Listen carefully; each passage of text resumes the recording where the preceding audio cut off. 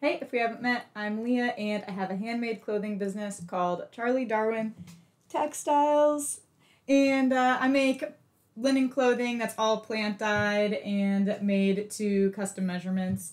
And today I'm super excited to bring you a video about how I use the selvage edge of fabric in the actual clothing design. I incorporate it into seams, into ruffles, into neckline, collar stands. And when it's a frayed selvage edge like this, it adds a little bit extra texture that I love and helps my clothing look that much more earthy and soft and worn in just the way I like it. So let's get into it. This week, we're getting a little bit edgy. We're just going to do selvage edge today, everyone. We are talking selvage edge. So the selvage edge is a really cool part of the fabric that a lot of us aren't using. This is the edge of the fabric that's been pre-bound by the manufacturer. And they do this, of course, to keep the fabric from unraveling or fraying before it's sewn up into whatever it's going to be. The selvage edge is very often a little bit thicker or tighter woven than the rest of the fabric. It's usually just discarded when you're doing different sewing projects, but I actually love to incorporate it into my designs as a special element that adds texture or dimension to the clothing. I personally love adding it as a design element because it helps me reduce any fabric waste. I can actually cut edge to edge, use more of my fabric that's on the bolt. And I think the selvage edge can add a really interesting texture to so many different parts of your garment, depending on what the selvage edge on your fabric looks like. And we'll talk about that in a minute. And lastly, because the selvage edge is typically a tighter weave, it has a little bit more durability than the rest of the fabric, which I think can be key when you're adding it to certain seams on your garment. So I've actually used the selvage edge on a lot of my designs that I've put up in my made-to-measure clothing collection, such as the shirt I have on right now is called the Wren shirt, and I use the selvage edge in the neckline of the collar to help it look like it has a little bit of a fray to it. But the really cool part about it is that it's not actually fraying, so it won't unravel over time and through the wash. It's actually super durable and tightly woven. So depending on what fabric you're using and what its selvage edge looks like, you can use it to get sort of a faux frayed edge that actually increases the strength of your seams. I've also done it on the center front button placket on a tank top before to get sort of a frayed look down the center front. This was using Osnaburg cotton. I've also used the selvage edge on my Moonseed tank and shorts, as well as the saltwater shirt and saltwater shorts. I often use that selvage edge as my ruffle piece. It helps so I don't have to actually hem that ruffle, and it gives it a really cool texture. I've used it on my Atlas shirt, which has a center back seam line where I actually expose the selvage edge, and it gives the shirt sort of a look like there's a spine running down the center. Before I jump in and show you how to actually incorporate the selvage edge into your designs and sew it up, I just want to preface that all selvage edges are not created equal. I want to show you what some different selvage edges could look like. You'll see that some just really would make the design uglier than cuter. So here's my quick and dirty review of some different selvage edges that I had just in my fabric collection right here. All right, so starting with the linen that I actually use most often. This is a mid-weight linen that I get from fabricstore.com, and it has a really beautiful weave to it. So this fabric has a selvage edge that I actually use quite frequently. You can see that it is a frayed selvage edge. And one thing that I do have to deal with, though, is that on one side, it's just a nice continuous color from the fabric to the edge, but on the other edge of the fabric, there is sort of a thread running through them that you may or may not want in your design. What I do is rip through two ends of that thread and actually pull that thread out as best I can. This is a super thick linen. It's probably the thickest I've ever bought, and it's got a bound edge that really is super dense. And actually, when I pre-wash this fabric, the dense edge doesn't shrink up as much as the fabric does, and so it ends up doing a little bit of a ruffle effect here, which I do think is sort of nice when I'm making actual ruffles for a sleeve or something like that. On the other end of the spectrum, I have a ultra lightweight linen gauze, and this has a really beautiful frayed edge that I think would work quite well in different designs. This is a selvage edge on a little bit heavier weight linen. Again, it's more tightly bound, no frayed edge. This is more of a lightweight linen that I got from Joann's, and it does have the beautiful frayed edge. It has a lighter white thread running through it, but I really do like the look of the white thread. I'm not bothered by it, so I would use this in a design. Here's another linen fabric from Joann's that has a really bold edge on it. I would definitely use this in a design if I felt that it fit. I actually have in the past, and I thought it looked really nice. One thing to take into account, though, is that with fabrics from big box retailers like Joann's or Hobby Lobby, I have often seen that they change the look of the selvage edge over time. So if you were planning on remaking something multiple times and wanted the same selvage edge each time, don't necessarily count on it, because sometimes they do change it up the way that it looks and change the color threads that are in it.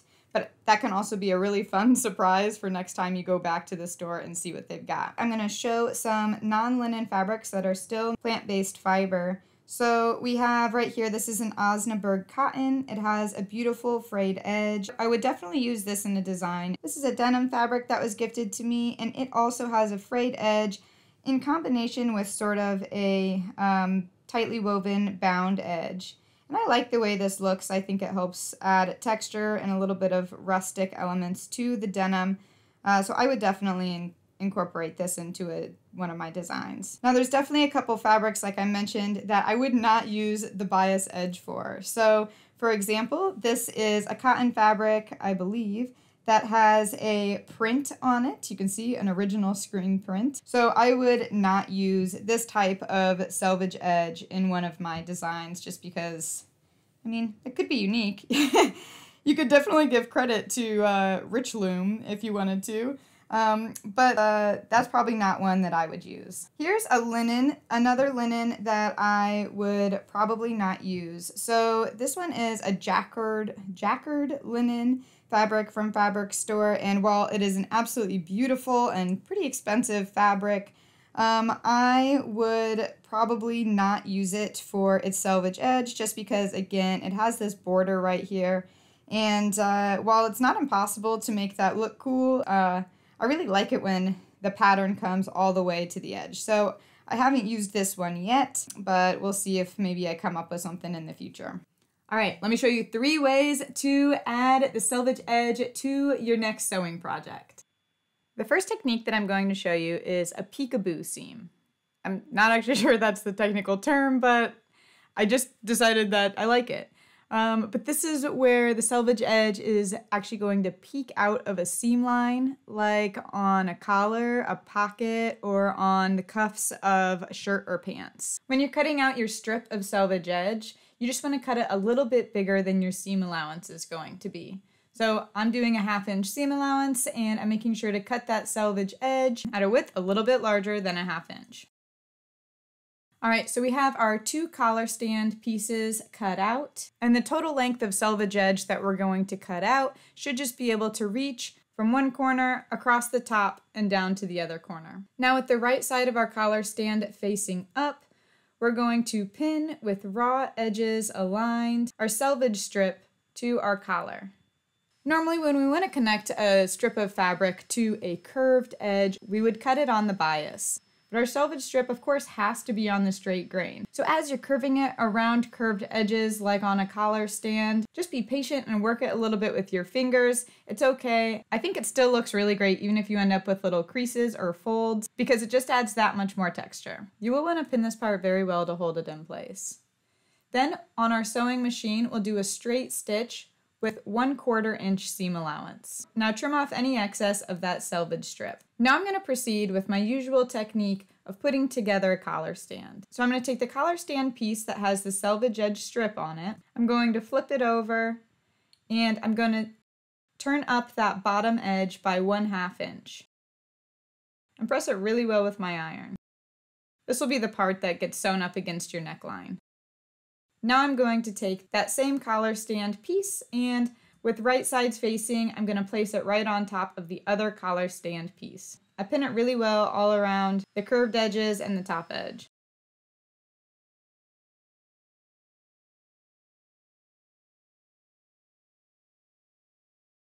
Now over on my sewing machine, I'm sewing at a 1/2 inch seam allowance up one curved edge across the top and down the other curved edge, leaving that whole long bottom edge unsewn to attach to the neckline. To reduce bulk, I'm coming in with my scissors and I'm trimming my seam allowance down to about 1/8 to 1/4 inch. Now I'm going to flip the collar stand right side out and review our beautiful selvage edge. Oh yeah. Very nice. All right, so now we want to use our iron to press that seam as flat as possible where the selvage edge is sort of peeking out. And when you flip this collar stand over, just remember to really press that back side edge too. Sometimes it tries to sort of fold up on me.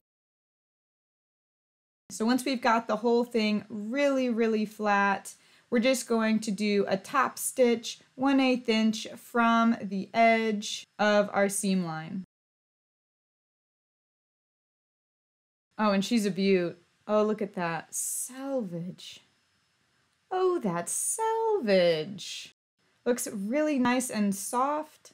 It adds so much texture, looks like a frayed collar, but it's not actually fraying, it's actually adding a lot of durability to our collar stand. You could also do this technique with something like a patch pocket. Similar concept, you're going to attach with raw edges aligned, then with right sides facing, sandwich the selvage edge between the other pocket piece.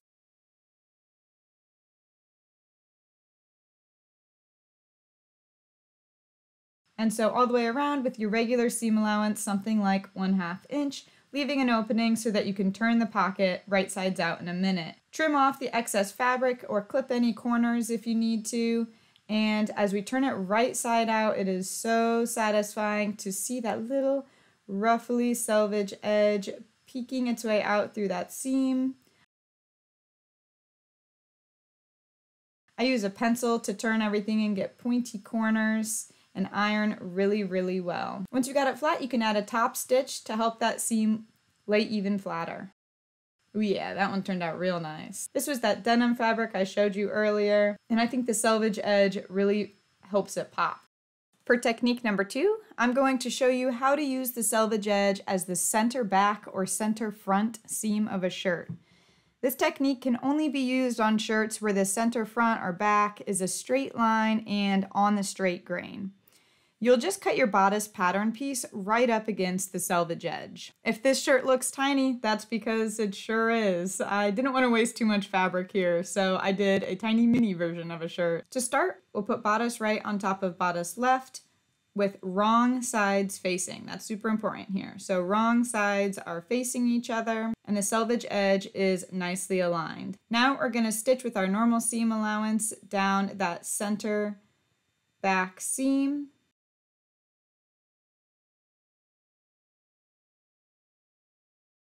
We're going to press this seam open with a hot iron.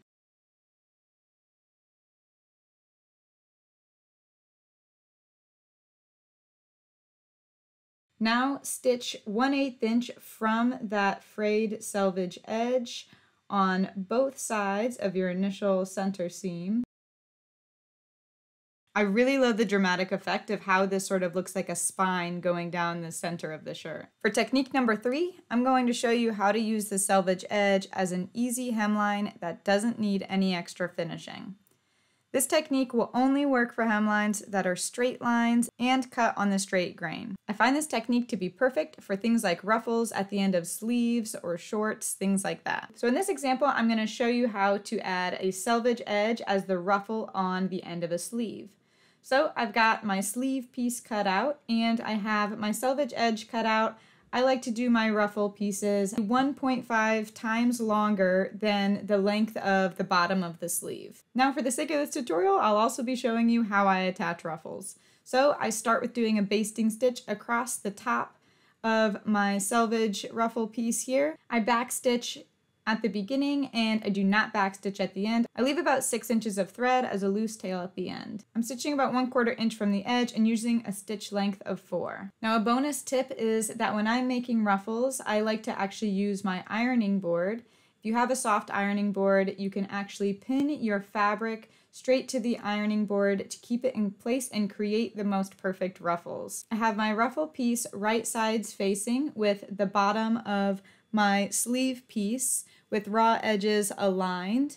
And after pinning both ends to the ironing board and adding a safety anchor pin off to the right, I'm going to pull my loose top thread until I've bunched up the fabric to the exact length of the bottom of my sleeve. Once I have it there, I actually use that third anchoring pin and I wrap my thread around it 3 or 4 times just to hold that thread tight and taut in place. And then I can push my ruffles out to the exact location that I want them all to be, come in with my hot iron and press them flat. I pull out my anchor and readjust my 2 edge pins. And now I'm going to serge along that bottom line. Now that it's serged, I'm just going to press the seam allowance up towards the back of the sleeve and the ruffles down away from the sleeve.